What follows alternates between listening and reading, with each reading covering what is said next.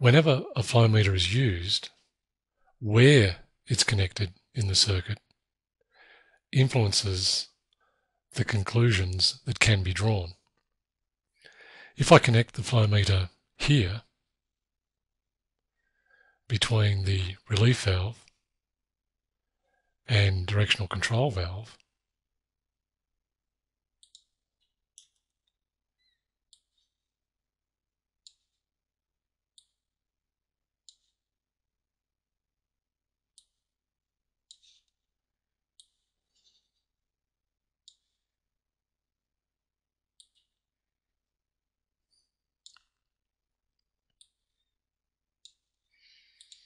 like so, the pump is protected from overpressurization by the system's relief valve.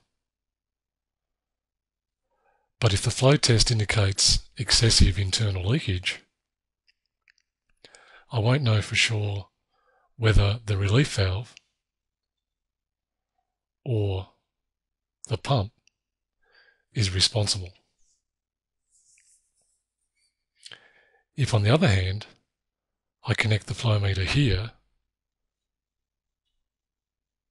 between the pump and relief valve,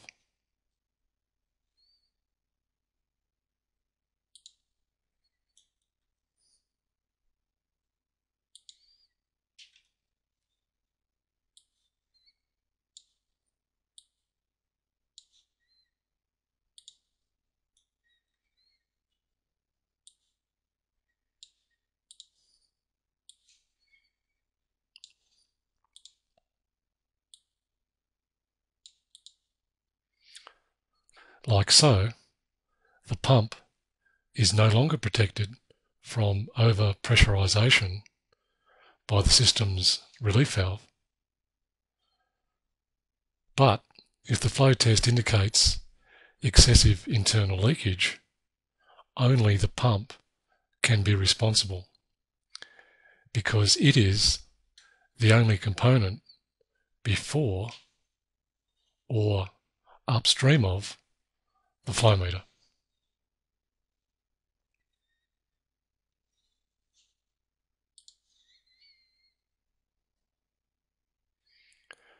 With simulation started, we can see that a flow of 100 litres per minute is passing through the flow meter at a load resistance of 5 bar.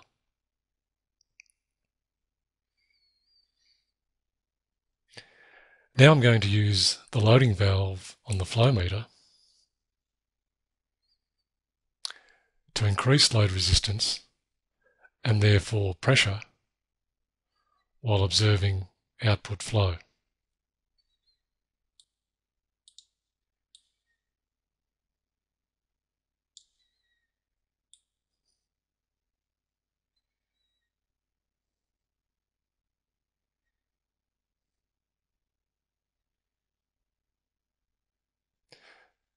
At 50 bar, or very close to it, output flow is 93 litres per minute.